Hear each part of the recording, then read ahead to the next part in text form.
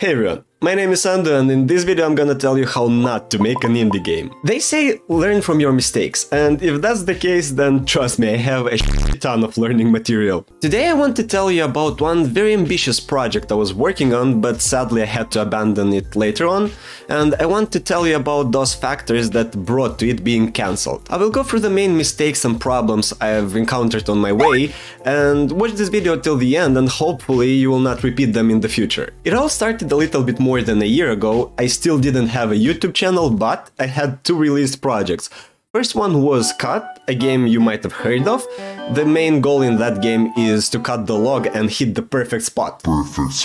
Yeah, I know. The second game is called Be a Miner, and even though it's a little bit more complex than Cut, it still is quite a small game and the mechanics are relatively easy to implement. Both games gave me a lot of experience, and the dumb as I was, I thought that I'm ready to start something bigger. You might remember in one of my previous videos I told you that for Cut I hired a freelance artist to make me the graphics because, well, I can't draw. And I really liked this artist and we found a common language from the very beginning. It was very easy to work with him and yeah, overall it was very nice. They're nice. So for this project I decided to contact him again and offer him to work as partners. He would be responsible for all the artsy stuff such as assets, particle effects and so on, while I'll be able to focus all my strength and power in programming and making some nice mechanics. Sounds like a solid plan, right? So we started immediately working, and the progress was moving quite fast. Everything in the project was very structured. I even had a Trello page where I would write every update and would keep track of any small change in the project, so I don't have to keep it all in my head. And as I said, everything was moving pretty fast. I was still fueled by the motivation and the enthusiasm of the project, so I was working almost every day, almost the whole day. First enemy that I've created was a snowman, which is basically a blob. And that's a mandatory enemy for any indie game. I made some sketches and sent them to the artist, and he immediately sent me some awesome drawings of different snowmans, and we settled with this one. And as you can notice from his hat, we had the idea of making a lot of different Easter eggs and hidden jokes all over the place. I just really like it when games add a lot of useless but still funny and interesting stuff all over the place. I even came up with a whole plot for the game, which I think could have ended quite interesting. Our story would start in Antarctica with a group of penguins. Due to global warming, their house was melting and they were forced to look for a new place that they can call home. They've heard that at the other end of the globe there is a similar place, an icy paradise where penguins could thrive once again. So they started building a sleigh on which they would go to the North Pole, and that's how their journey begins.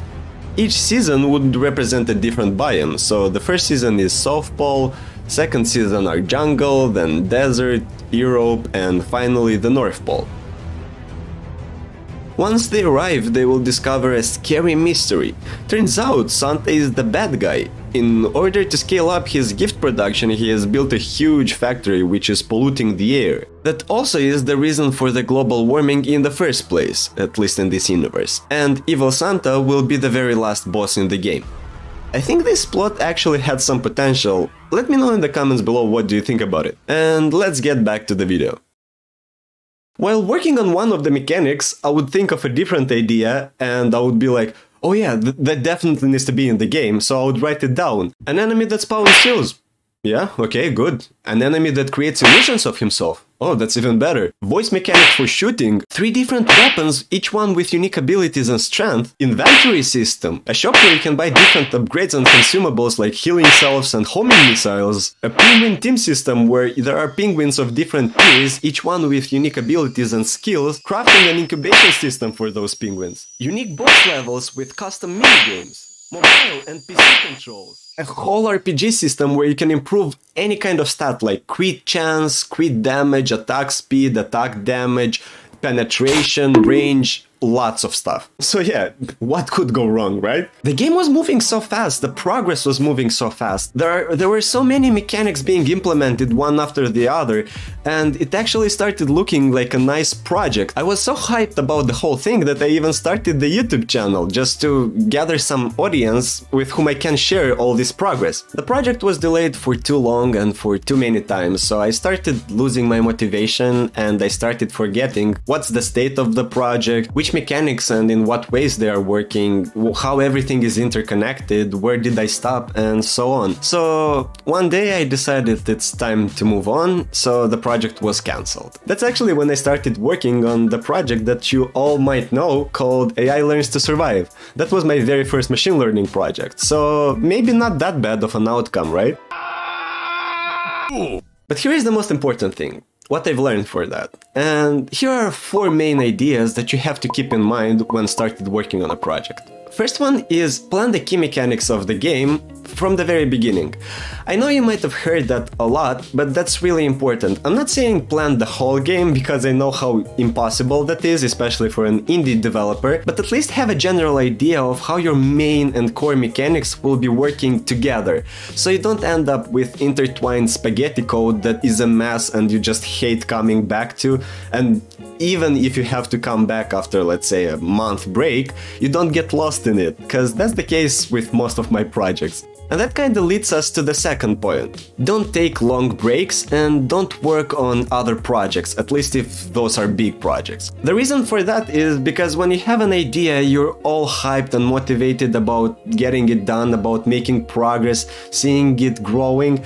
But if you make a longer break, let's say a month, 2 months, and so on, you will lose that spark, you'll lose this flame and the motivation, and you will feel less and less inclined to coming back and continue working on that project. And exactly same thing will happen if you start working on a different, larger project. Because if you'll have to focus all your thoughts on a completely different project, you'll start losing all the motivation and power of will to come back to the old one. The third point that I understood is that every member in the team has to be equally invested and motivated in the project. In the case where one is more motivated than the other, it will always result in the same thing. The person that is less motivated will just always slow down the project, and the person that is most motivated won't be able to work on its full potential. That's why it's very, very, very important to make sure that your teammate is actually as motivated and interested in finishing this project as you are.